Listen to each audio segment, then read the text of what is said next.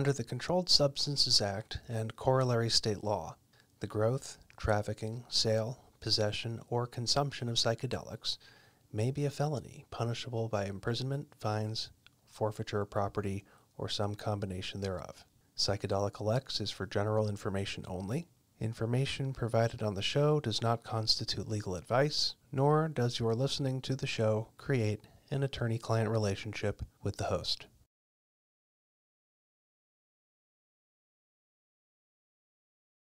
On your wall said, white people go to church and talk to God. We go into our ceremony and hear God. God speaks to us. And so that is our communion. And that is why we should always remember that visionary religion is not merely seeking free exercise, but also the most important form of free speech, which is to let the deity, the divine, speak to us and through us. And that we can hear the voice of divine as it comes through our brothers and sisters. This is, in fact, scriptural, the Holy Ghost, right? What happened at the Pentecost? Well, they didn't feel normal in the first place. A wind blew into the place and flames appeared above their heads. And they spoke in a profusion of tongues and all understood each other. Sounds a little psychedelic. Oh, yeah. Absolutely. So, the Bible's littered with that. The Buddhists call that, because like I said, I did the Tibetan Buddhist thing for quite a few years, still study it. And they call that the Sambhogakaya, which is the pure pleasure body, and pure pleasure being the way of experiencing wisdom experientially. So, it's like we should make these correspondences for people to understand in what way it is our practice is religious. But there's something very significant about visionary practice, which is, and I brought this up with a dear friend of mine who's an ayahuasquero for many years before I even really knew anything about it. And he, I said, to me, an egalitarian core to religion is essential as also a non-conscription provision, conscientious objectorship. You should build in those two things into any religion. I don't kill people in wars. And what was my other one, Gary? What was the first? I'm not really sure. Yeah. Very good. At any rate, principles that you have, the principles that you have got to build into your religion. The other one was going to be egalitarianism, right? And he said nobody in the ayahuasca community is going to go for that because everybody wants to be a leader. And you know what? I have not found that to be the case. I've now worked with a bunch of people, and I tell people you need to be the leader because otherwise this thing will fall apart. So you should start it out with yourselves as a leader and don't make a big board, make a small board. You guys are going to stick with the trip. You're going to stick with the trip, later on, but you should always implement it from a totally egalitarian perspective. Why? Because none of you is a priest and we don't need priests. That's the big advantage of visionary religion, is that the sacrament that is not a placebo does not require a magical act of a priest in order to initiate the act of communion, which is the consumption of the divine, which is why we needed priests or believed we needed priests, because to have magic, we needed to have someone who would go up on the mountain and touch the fire. You don't need that. Yeah, the act of transubstantiation is not needed. It is not needed. We have the Spirit made flesh. We can consume it. We will receive the act of communion and the Pentecost, the initiation into the Holy Spirit. So, and this is why I think that, you ask yourself, why would the DEA never be able to regulate religion? Well, they didn't send anyone to divinity school and they don't recruit there, and you really need to think when you're going to represent people who are seeking to get the full value of their First Amendment free exercise and free expression, you have to really think about it. And I'll tell you what, whoever Smith's lawyers were, they didn't make the argument to the Supreme Court that Quanah Parker said that you hear from God when you eat peyote. Yeah. And I know that because the entire Smith case, Scalia's sneaky opinion, is based on devaluing the prior precedents by saying that they involved free expression. Yeah, and that was entitled to a higher level of protection. And it's actually that bogus distinction that allowed him to distinguish the Shermer and versus Verner case and the other important precedents that RFRA, that RFRA basically put back in place. And that was the distinction he made. So that's why I say everyone should remember, everyone should think it's not just free exercise, but why do we have free exercise? So we can get free speech from the deity, from the divine, from the source of wisdom within us, if you want to be completely non-theistic about it.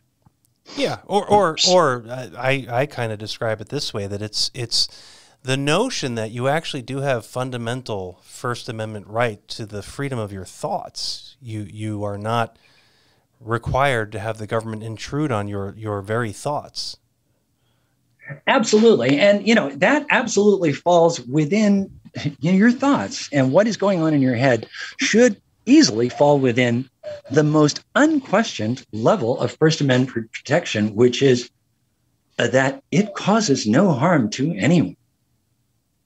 And the idea that a thought that arose during a psychedelic session is more dangerous to society than one that arises through a pornography session is sort of ridiculous, Yeah.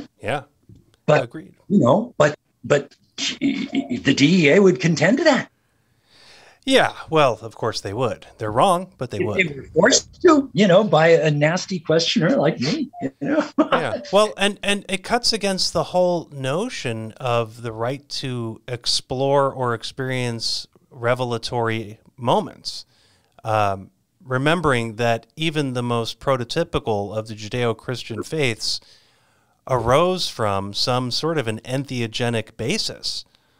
And, you read some of the prophets' experiences, and my God, they sound like trip journals. And of course they would. These are people who were living in a substantially greater agricultural world that didn't have these notions of prohibition. All of these plants and other psychoactive substances were free, available, known, and utilized widespread.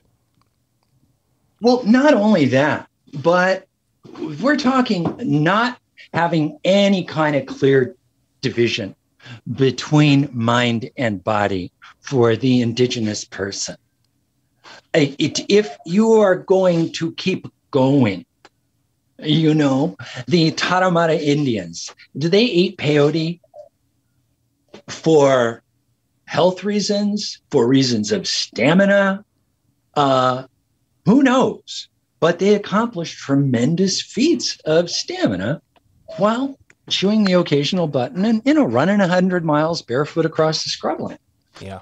Heck, why? Well, among other things, they can actually run deer down. That's pretty awesome. That's something that I don't think they could do without some peyote. Oh, that's just agreed. And there are tons of examples of native cultures that specifically use psychedelics for hunting. Yeah. Ibogaine. Yeah, Ibogaine, you can sit still, apparently, the right dose. They can sit still for a day. Eventually, that deer is like right there, really easy to shoot. By the way, with the sacred arrow. Anecdotally, I don't know if you caught this, but late last year, Beckley published a very brief study that suggested that low doses, microdoses of LSD, were a better painkiller than traditional narcotics. I could believe that. I started taking LSD when I was 12. And so I weighed about 100 pounds, 110 pounds. And we were taking 300 microgram doses of window pane and orange sunshine. But, so we could really feel that energy. It was like, it was part of a lifestyle. So, eventually you start trying things like a tiny little bit. And so I've tried microdosing. I tried small doses every 4 hours. And the sense of basically increasing the energy throughput of the organism, as I would say now, that's just what it felt like. And like in no way was I demented or disoriented, my LSD experiences caused me to have rational thoughts like, Charles, you're going to fail physics. I know, I just haven't, and it's like, you can still get a C. And if you do, you will graduate. I know. You must get an A on your class project. That's the way to do it. Right. I'll build a smoke ring blowing machine. Yes, that'll work. And it did. Yeah, well, I'll tell you, in my book, I've got a small chapter at the beginning listing the professed accomplishments of some very accomplished people while under the influence of a variety of psychedelics. Indeed, the double helix of DNA is reputed to have been discovered as the result of an LSD trip. So, yeah, absolutely, it can do wondrous things for you. I've never heard that one. That's fascinating. Oh, yeah. Well, Dr. Kafur often tells this story, and it's in his book, The Brotherhood of the River, or The Fellowship of the River. He talks about, he's an MD. Got his degree from, San Diego State, but he's also a fully fledged ayahuasca shaman. And he talks about looking at a woman and seeing a DNA transcription error in her genetics. Like her personal genetics? In the nature of a small... He said it was like a black snake that was moving through the helix of her DNA. And it was a while before he realized, A, that it was DNA, B, that it was like a transcription error. Huh. And it's, that, and he, as an ayahuasquero, he describes visions of things like being in a physician's office with advanced instruments of a sort that, we don't have. And so what these medicines do is to, I tell people now to say, if you don't like iteration, you are in the wrong reality. We get everything through iteration. I say something to you, you say something back. The next thing is a further iteration of that. So we call it a productive conversation, and I think that psychedelics help us to see that iterative activity. And when we see it, one effect is ethical. One effect is it's like that fear of karma thing, but it doesn't have so much like this, karmic bookkeeping feeling. There's just this sense of, I can't cheat this reality. I can feel my feedback relationship with it. And so you begin to realize that the next iteration of that person coming at you is to some dependent on the last iteration you gave them. You know what I'm saying? Yeah. So it's like it's going to keep incrementing. Our reality is going to keep developing. It doesn't go backwards. And I think that psychedelics helps us to see, I don't know, it's just the way I interpret it. Psychedelics helps us to see that process. And then we realize, I actually do have an important hand in this. My will is actually at the center of it. And that can come in terrifying experiences where, and also in very fulfilling ones. And, then sometimes in experiences that are simply clear. Yeah, well, you just get a much broader aperture of consciousness that you're able to hold on to at a single moment.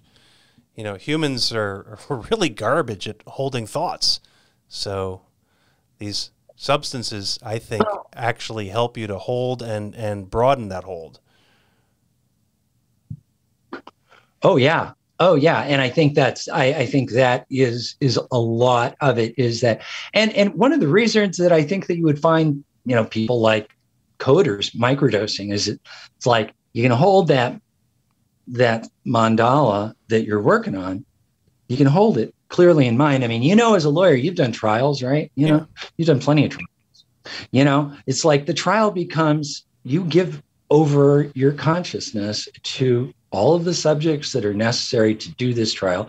Everything else goes out the window, and then you do that trial and then you get your mind back, Yeah, it's a version of Zen mastery. It's like the Zen archer. You are the arrow. If you're not doing it.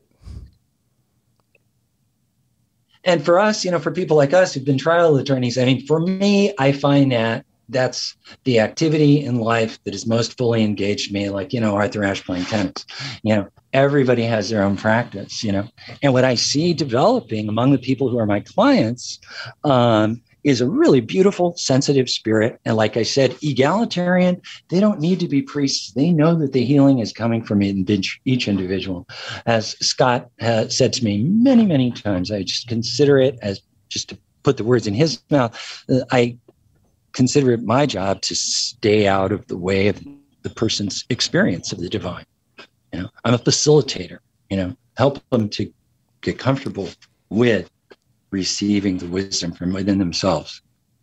When you do that, then you have, I think we are, people talk about evolution and, the way human physical evolution has basically come to an end because we don't need to specialize in any way. We decided not to have moles' noses so that we could smell things really good.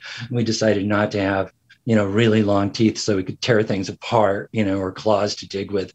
We decided that we would have hands that could pick up any tool, from a paintbrush to scissors to a computer mouse.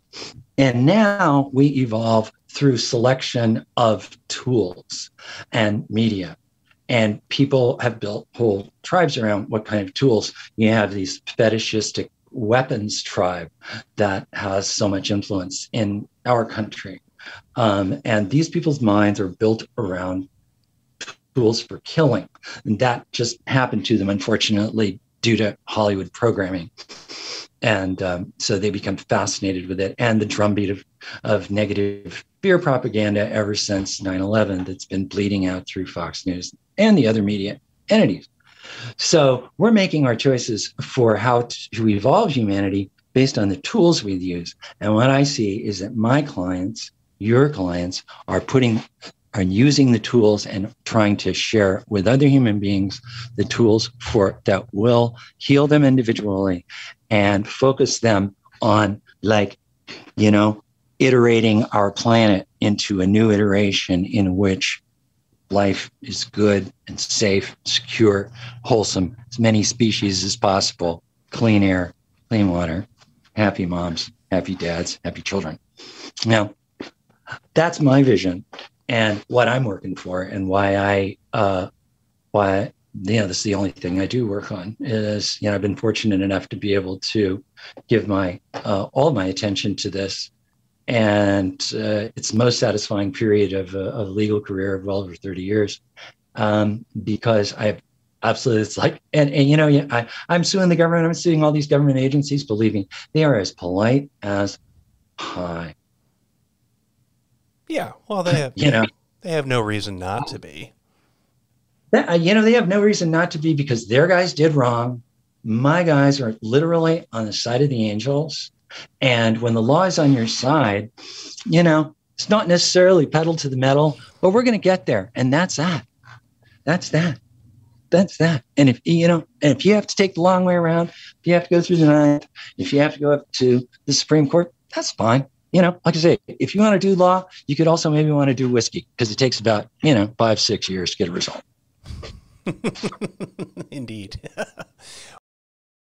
Have a question about psychedelics and the law? You're welcome to submit them. Please send your questions to admin@psychedelicalex.com. Submission of questions is not an assurance that they will be used on the show.